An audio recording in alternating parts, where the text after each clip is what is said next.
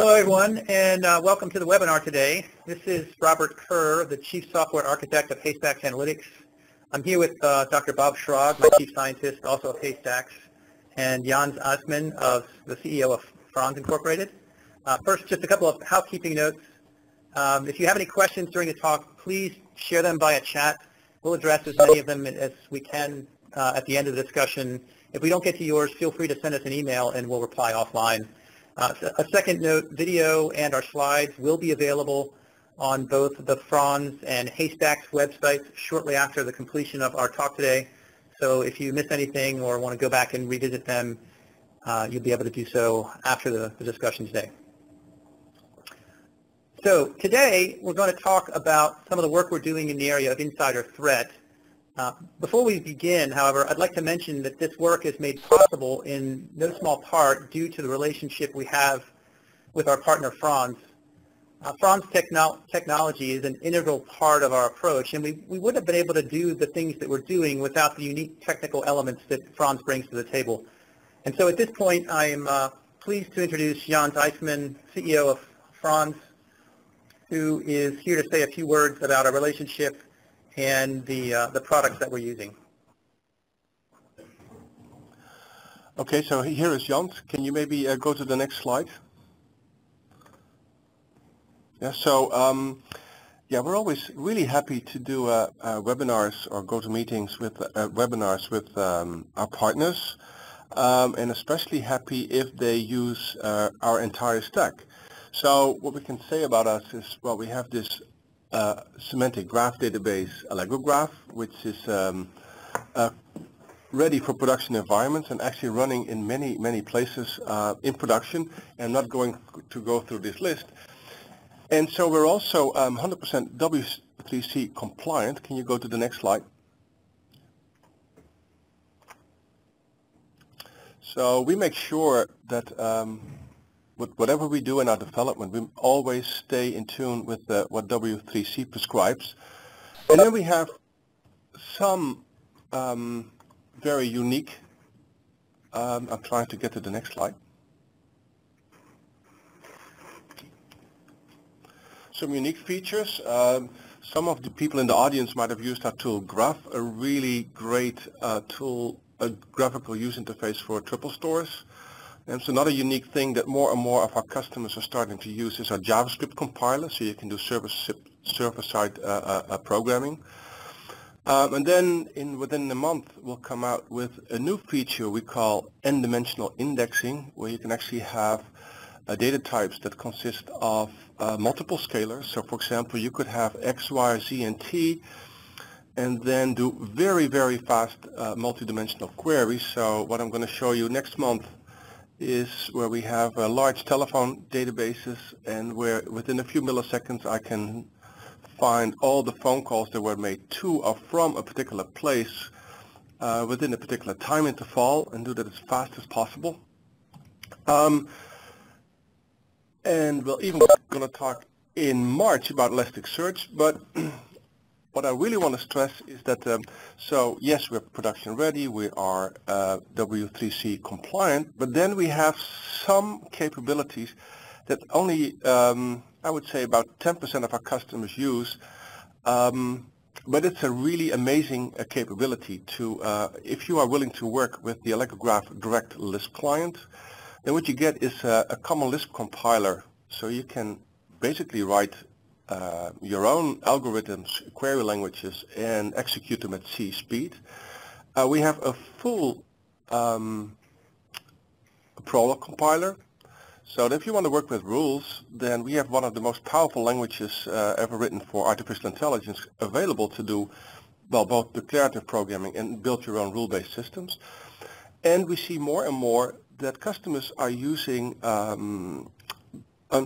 doing work with both semantic graph databases and dealing with uncertainty.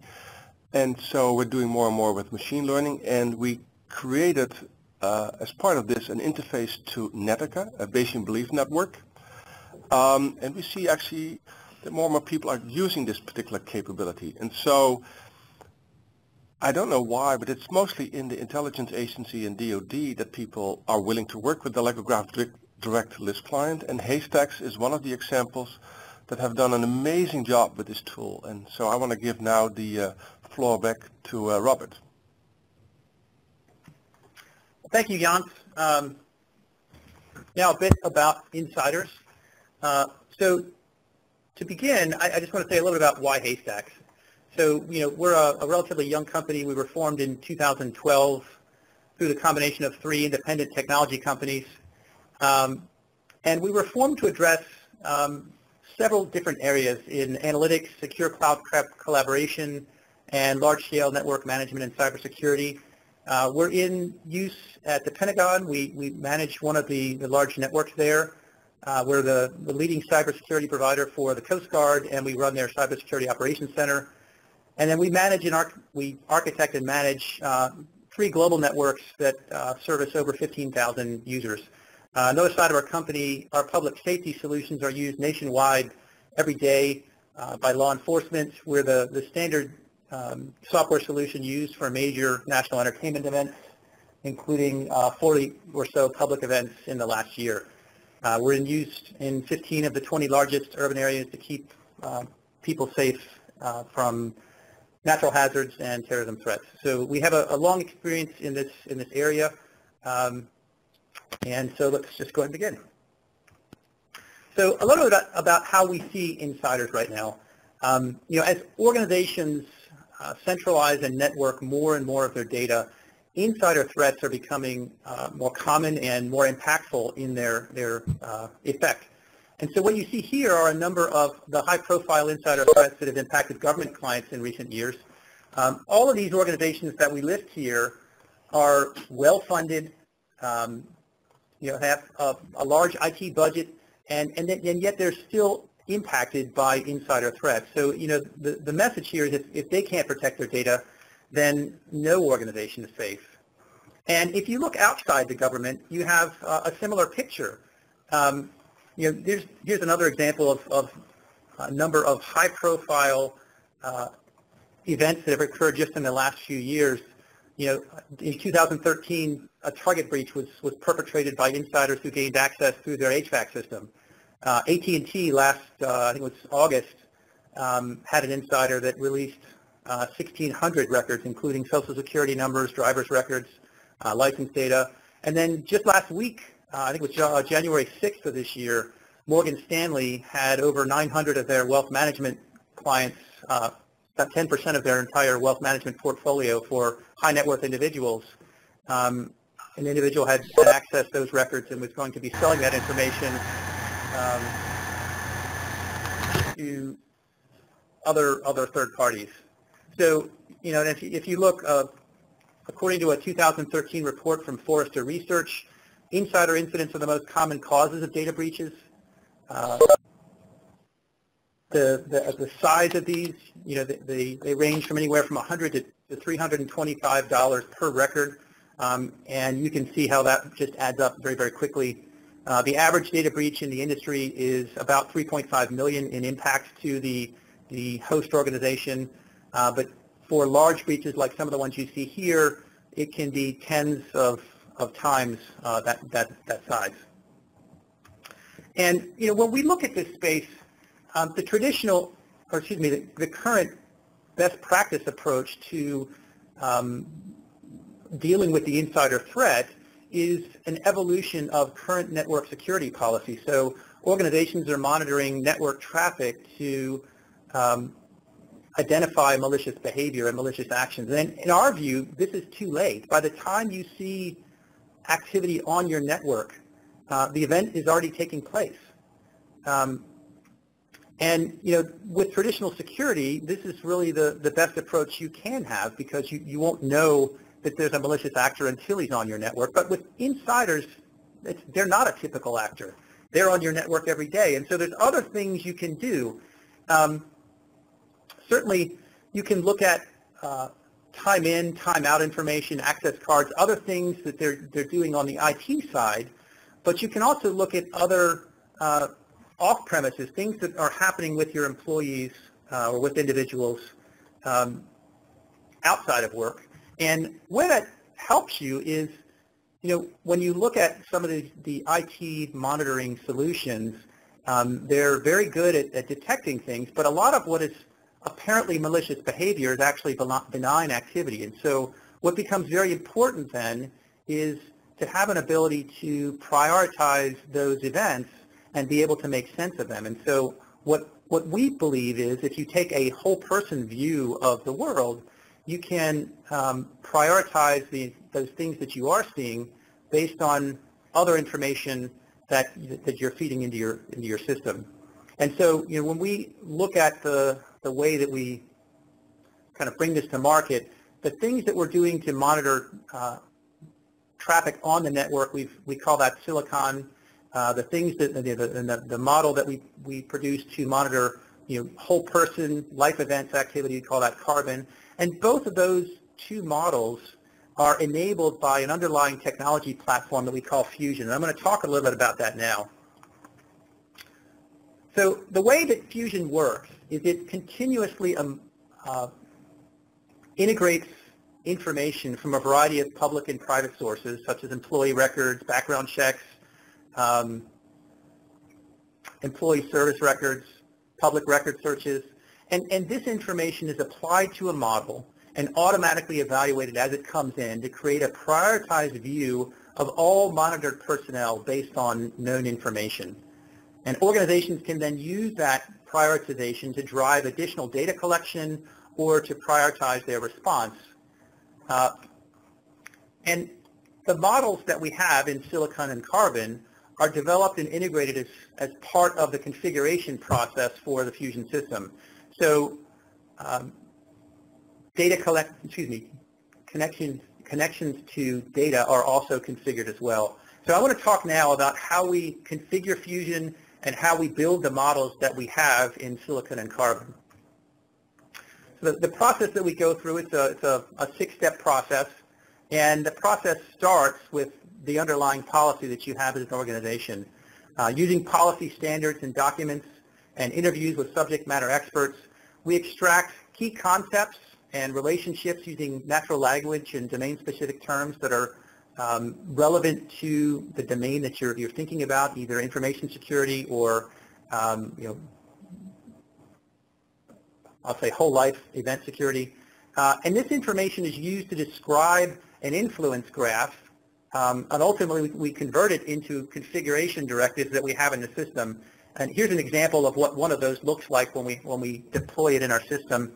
We're going to talk a little bit more about how it works later on in the talk, but I show you this here to see, as you look at the words in here, these are all domain-specific terms. These are the same kinds of words that you're going to hear from your domain experts and from your policy documents. So the translation from source material into configuration is a straightforward process. And the next thing we do when we have that configuration information is we put it back in the system and it processes it, and what it creates is a fully realized Bayesian influence model. This is an example here of the model that we have in carbon.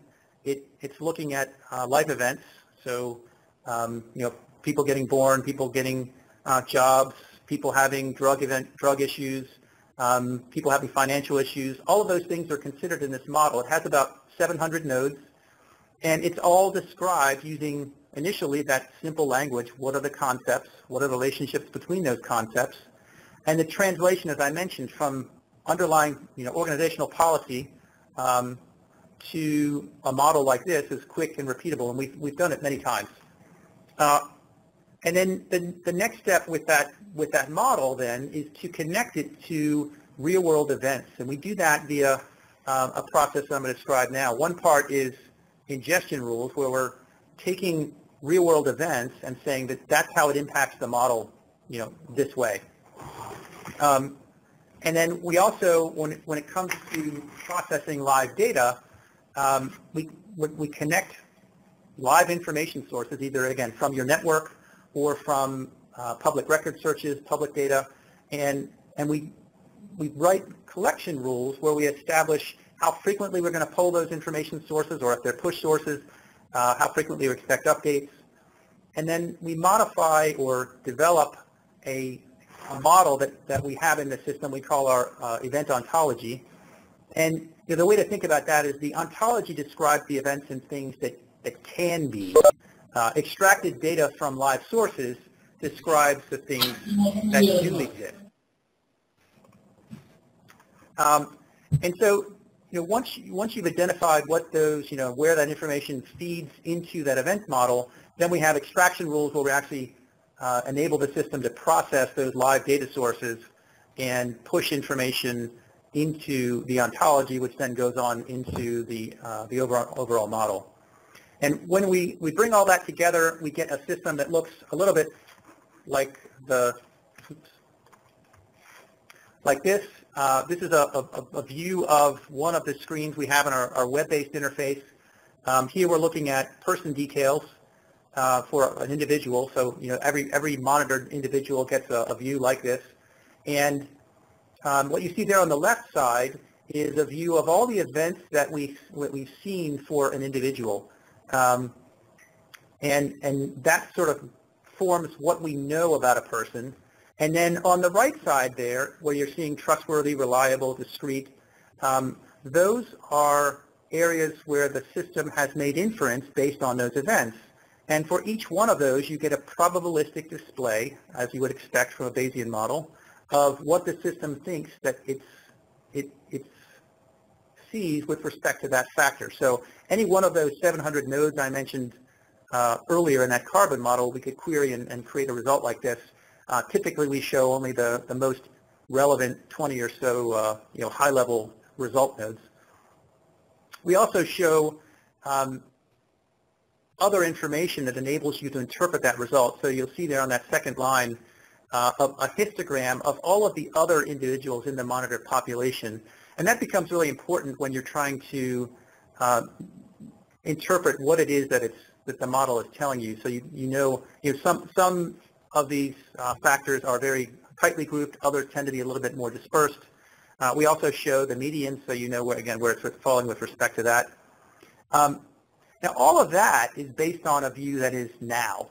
But one of the other things that we can do with this model is look back through time or watch a person going forward through time as you're running this system in a live mode and see how the events in that person's life and events that you're seeing from live sources such as network information or from public records as they come in, how they're changing what the system sees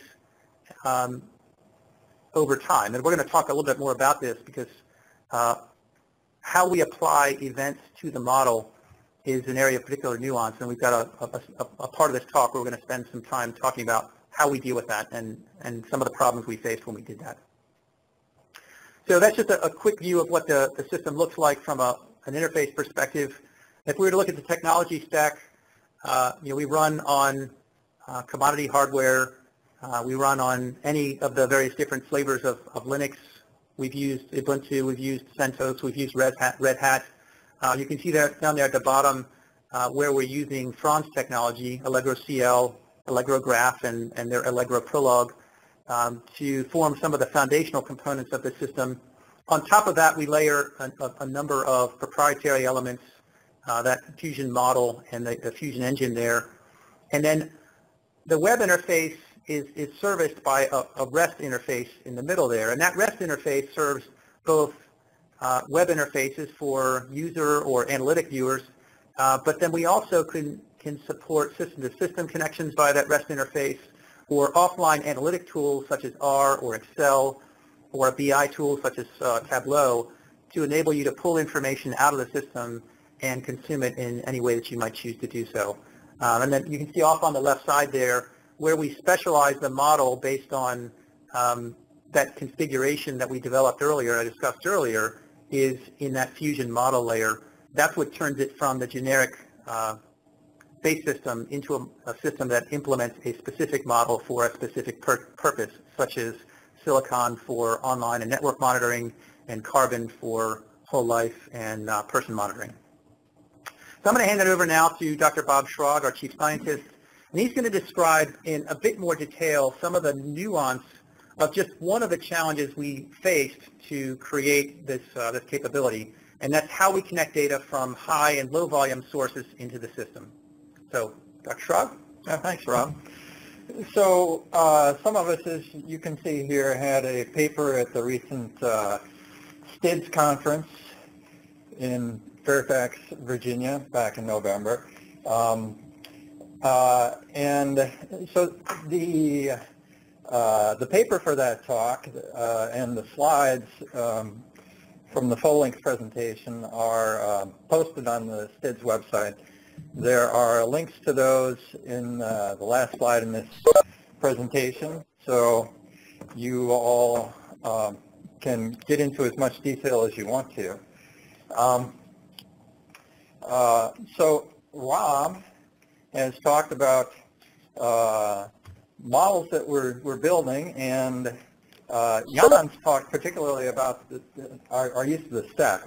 I'm going to try to show you, just as a preview, what we're doing in not just AllegroGraph, but the Allegro Prolog interface to AllegroGraph, and how we drop through the Allegro Common Lisp to Netica API that Franz funded to manipulate our Bayesian network models, the ones we build with Fusion. So there's some detail in this presentation about just how we build out a generic person model into a specific person model. So Rob has already introduced our carbon and silicon models and their basic purposes, and also some of the event types. So I just want to make the connection between the brand name that we have, carbon, and the other brand name, silicon, and the notation that's used in the paper, because we were a little bit more guarded in the paper. We referred to carbon as M sub C, or model C, and to silicon as M sub S, model S. After showing you a little bit about those, I'll show you some results from a model that stitches those together neatly by combining the specifications of the kind that Rob was showing you earlier. So if you go to the paper, just realize that those are the correspondences. Okay, so what we're trying to do with this part of the talk is address the problem where we want to apply the event evidence that we have about a person to various random variables that represent concepts that are generally attributes of people in a Bayesian network that we use to assess risk. And we want to do so in such a way that we account for the different relevance of these events as they change over time. Something that happened yesterday is a lot more relevant that happened 5 years ago generally, and things can become more or less relevant depending on what kind of thing they are. And we'll show some examples of that. So just to kind of round out the little bit of notation we're going to use in here, we've got a person P. There's some set of events E that person has been the subject of. We have built, using Fusion, a generic Bayesian network that's been compiled out of our specification language into a Netica form. All of our random variables are Boolean concepts, and we're coming up with a degree of belief in each concept. We're looking specifically at top-level concepts like, is somebody trustworthy in this talk. And for each event, we'll have a reference time, T, at which we will compute the relevance. But what we're going to do in each case is we are going to specialize this generic Bayesian network that's been developed using the Fusion framework to reflect the specific set of events. And that's like the timelines Rob was showing you. This is just another view. The concepts in the bubbles are random variables in our network, the person attribute concepts. As Rob showed you, this network for carbon has some 700 nodes, so this is a very elided view. And we note the strength of influence by the thickness of an arrow. We note the polarity of the influence by the style of the arrow. So see that if someone is reliable, that's reliable.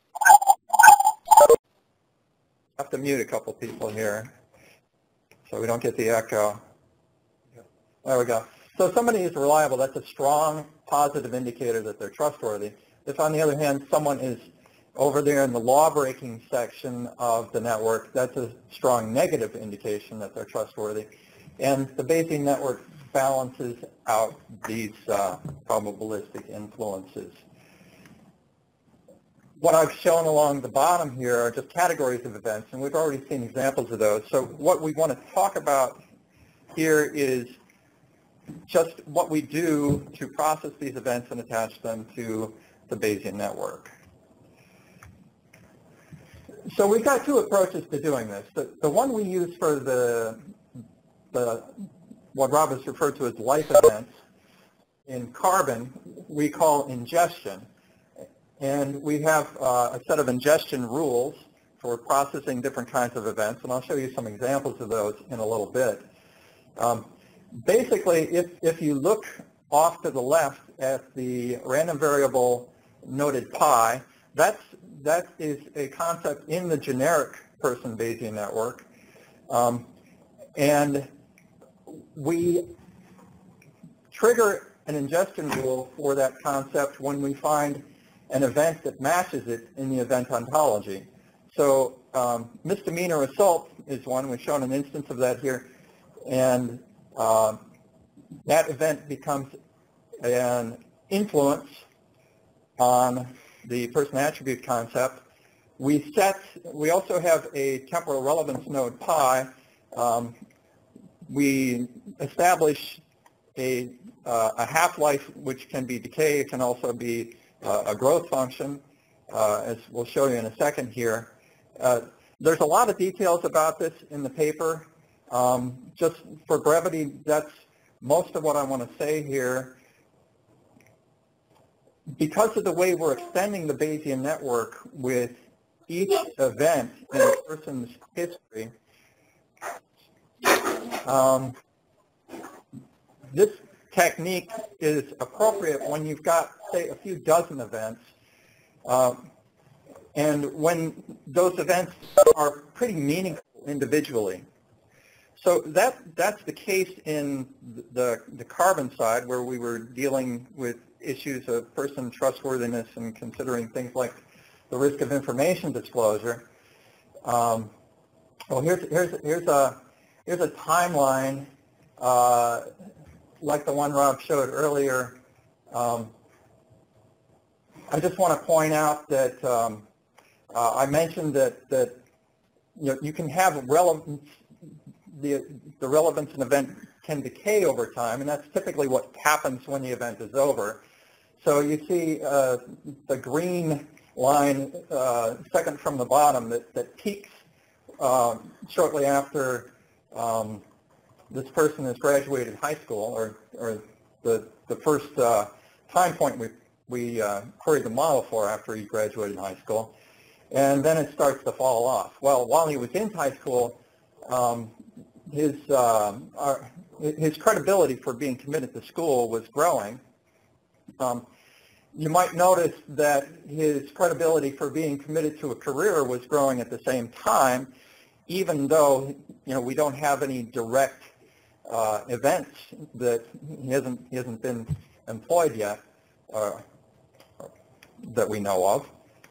But still, we've got connections in our generic person networks that establish that when this commitment to school is an indicator of reliability, which another indicator of that is commitment to work, and the influences propagate. And so we tend to believe that someone who has done well and followed through with high school is going to follow through and do well in his first job. But that's relevant. Maybe a year or two later, it becomes less relevant and sort of settles back down to where it was as a baseline after a few more years. So I was talking about how the ingestion technique that we've used is appropriate when we've got, say, a few dozen events because we are adding individual nodes, pairs of nodes, to the Bayesian network for each event that we encounter. When we go to the silicon domain of computer network events, then we're talking about hundreds of thousands of events per person and, you know, hundreds of events per day even. And it's not necessarily the case that these things have the same salience individually as the life events that we were looking at. So we wanted to devise a different technique.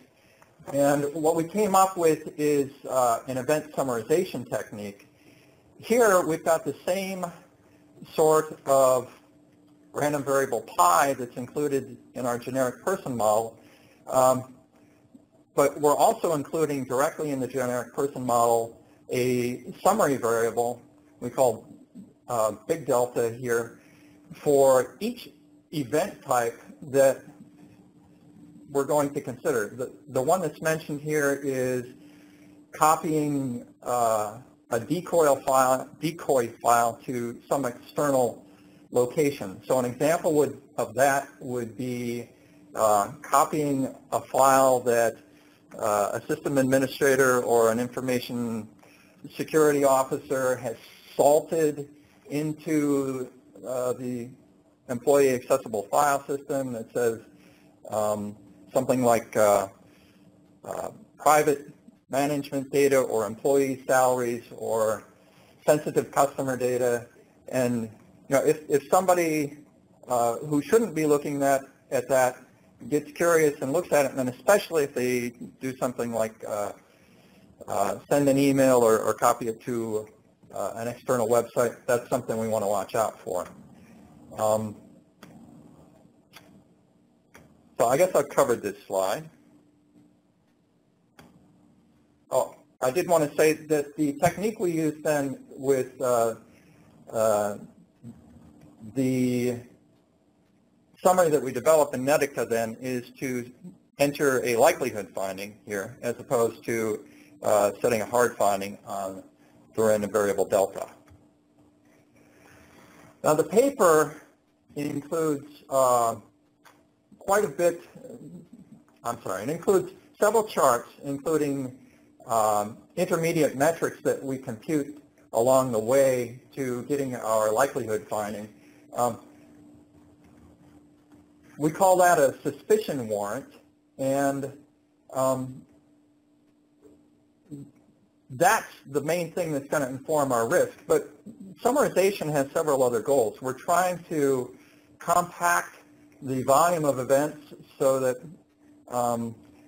not only do we not have too many random variables in the network, we also don't have to store an arbitrary number of events indefinitely because we're using a decay scheme to aggregate those as well.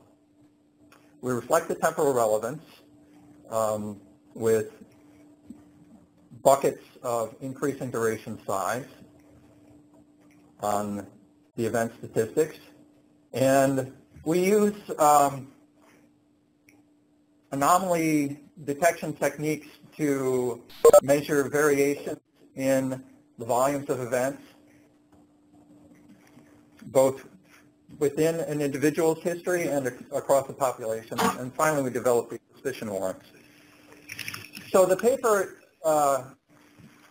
uses some data from US CERT that was developed for a DARPA program. What we've done here is to include something that's a little more stylized to give you more of a feel for the progression. This is a person who's, he starts on day 32 accessing these decoy files and copying them somewhere external and does that more and more every day. So it starts off being something novel and ends up being something that we've seen before, and that's why we get the shape of curve that we do here. Nobody else in the population is doing this right now. So what that does is, this is a timeline just based on the silicon data, and you see that that creates, for the influences we've specified, it creates an increase in the belief that this person is exploiting the IT system as an insider. What I want to show you next is how, when we add life events of the kind we look at in carbon, we get a more informed effect here. And so that's the next one. So if this, the umber segment here that's highlighted is the same one I've just shown you. It's steeper, and what that's doing is it's giving the information security officer a direct heads up that, look, this guy's network activity is something that you should prioritize looking on just because of what we know about his other events in his life.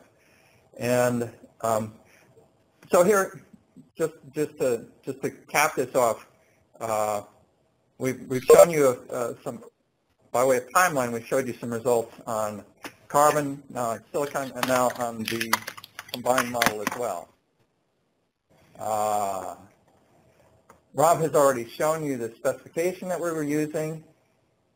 The highlighted concepts at the top are random variables you've already seen in the timeline graph. The concept down at the bottom that's highlighted untrustworthy, that's the link between the carbon and silicon models that we've made here. And all we had to do was append these two specifications together. So, as John's pointed out, we're using a bunch of the Allegro technology stack. I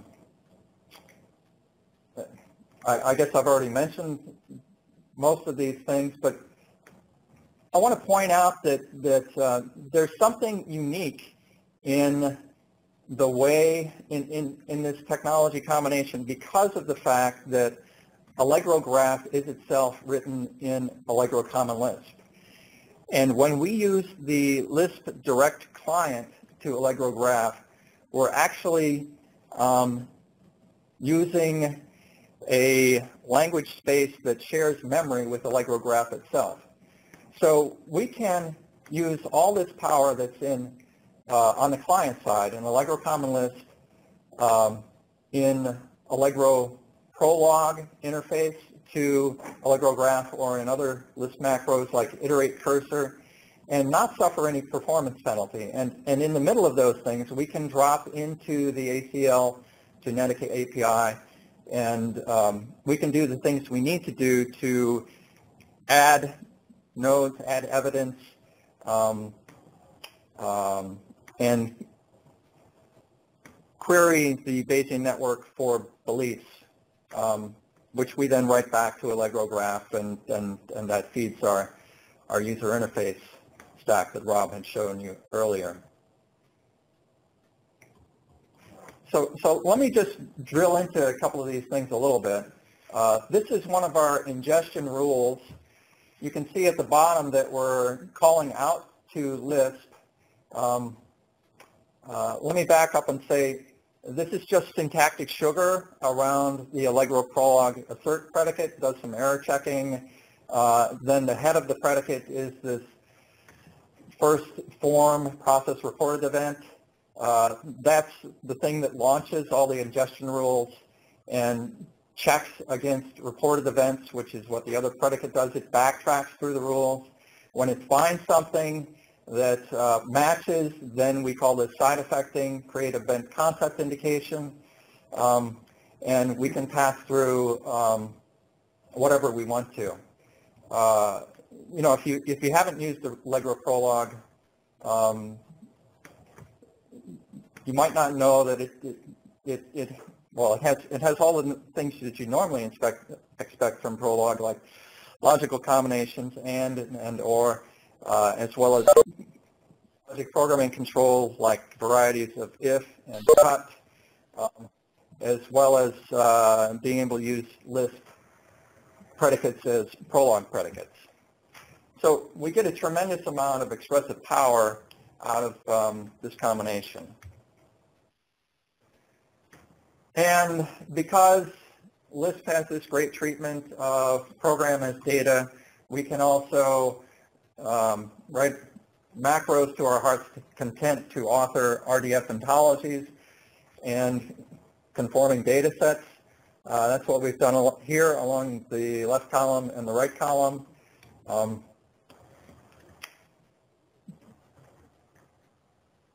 I guess I'll leave some details to the paper, except to say that when we're done, we can load the resulting RDF OWL ontology and data set into Protégé and browse it. What I like about this is I don't have to do anything with angle brackets.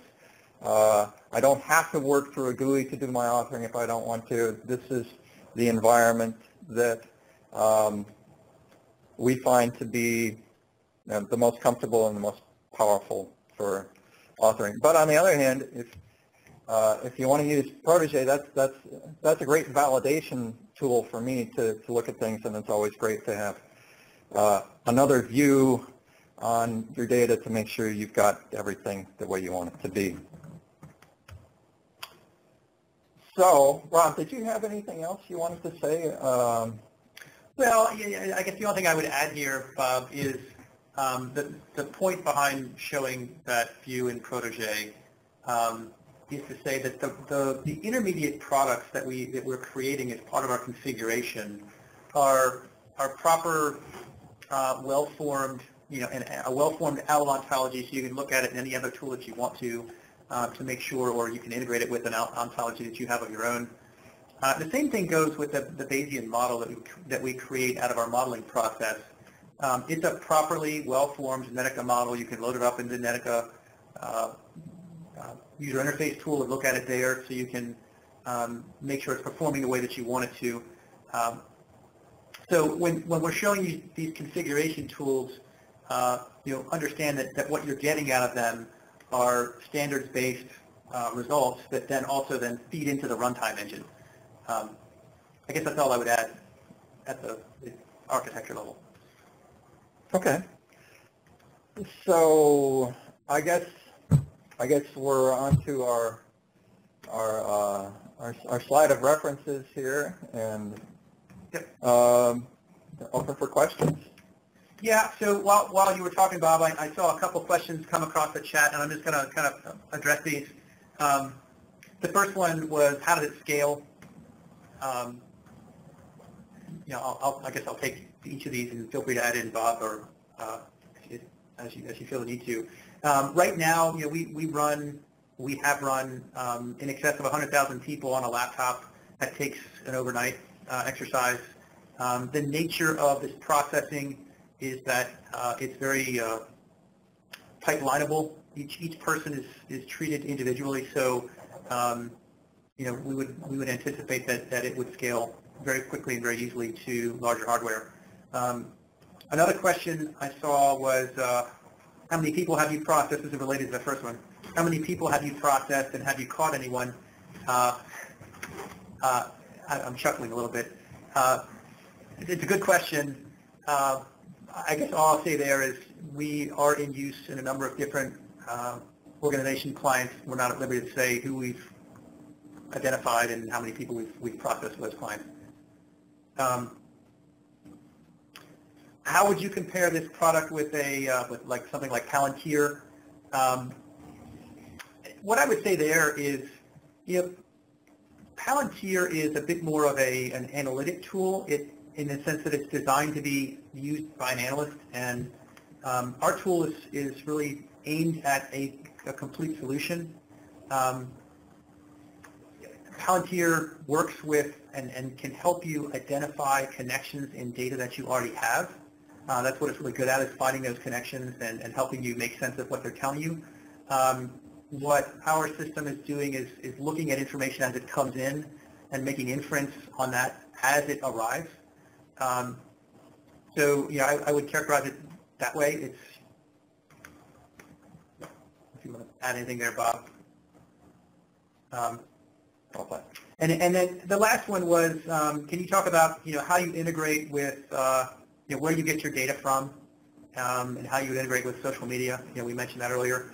And the short answer there is, when we configure this for an organization, we expect to integrate with proprietary sources, internal sources, so network information, HR systems, where you're going to have access to badge in, badge out data, printer use, network activity, those kinds of things. And then public records information, such as information you might get out of a LexisNexis, for example. But ultimately, all of those configurations are a little bit custom for each use. We have a number of I hesitate to call them plugins, but instances where we've done it before, so we're able to accelerate for certain kinds of data sources. But ultimately, the integration is always a little bit custom.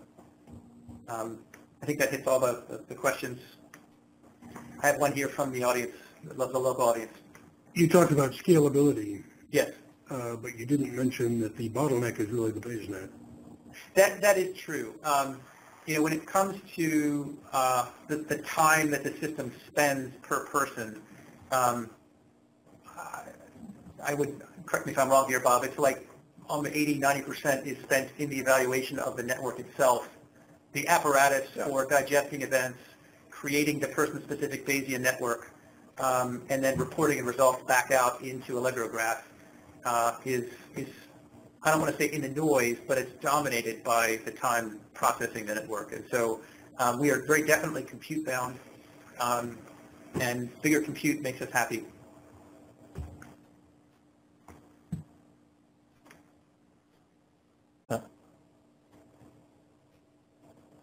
Just looking at questions that have come in here.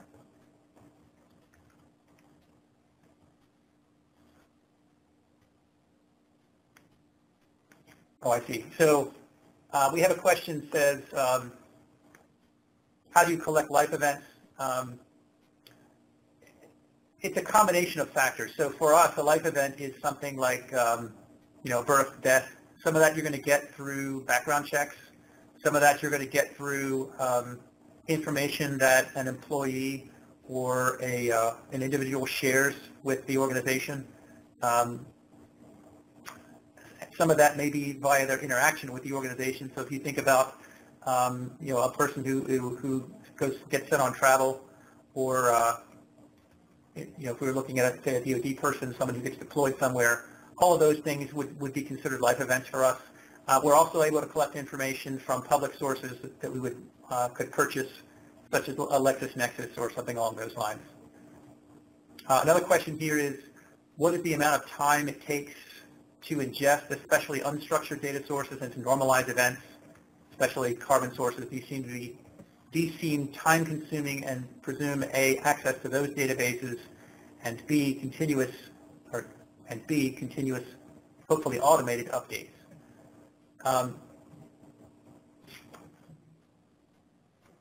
Thinking about that one.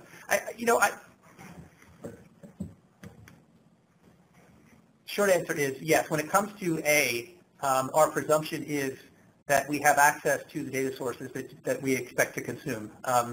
We're not special. We don't have access to any proprietary sources that another wouldn't have, but we make better use of what we do get, I guess the way I would like to think about it.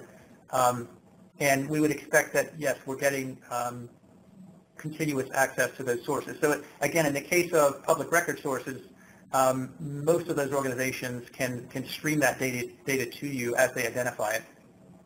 So if they are doing a scan for a public records check on an individual, they will push an event to you when they identify it. Most of those organizations will look on a daily basis for a population. Hopefully that answers the question there.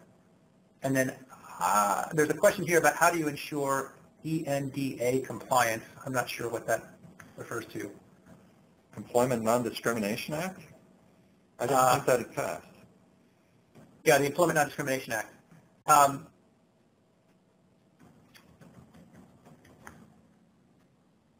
contemplating that one. I mean, I guess what I'll tell you so far is, I know when we have been working with our various different clients on this, the legal issue would come up from time to time, and the short answer there is, we're happy to consume whatever sources of information those organizations feel comfortable consuming. It's ultimately on the using organization for what they choose to use it for. We are not a tool that someone would use to make an employment decision pre-hoc, or prior to employment. Pre-hire. Yeah. Pre-hire.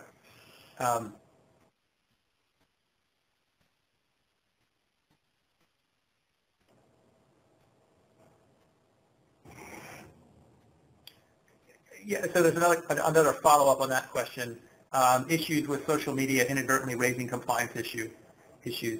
I guess I have 2 points there. When it comes to social media, 3 now that I think about it, social media as a general rule is not information dense. So if you think about something like Twitter, you've got very, very small set of characters to convey information there. There's not a lot you can often get from that. It's also unstructured, and that is a little bit out of the lane of what this tool is doing to apply structure to that information. We have other products that we work on that are Haystax products that do some of that structuring, but that's not what we're here to talk about today. The other part about social media in particular is there's a real identity resolution challenge when it comes to social media. So again, that is something that we would do offline from this tool to establish the connection between entities that and that you're monitoring and whatever online identities that they might share.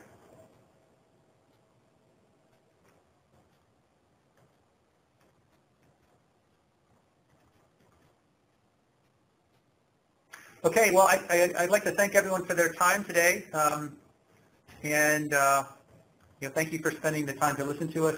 It's been a pleasure to talk with you and share this work that we're doing. Franz has been a great partner for us, and we continue to look forward to do work with them in the future. As I mentioned earlier, we will post this talk and these slides on both our site, and I believe Franz is going to post it on their site shortly after we finish up here today. Again, thank you for your time. Thanks a lot.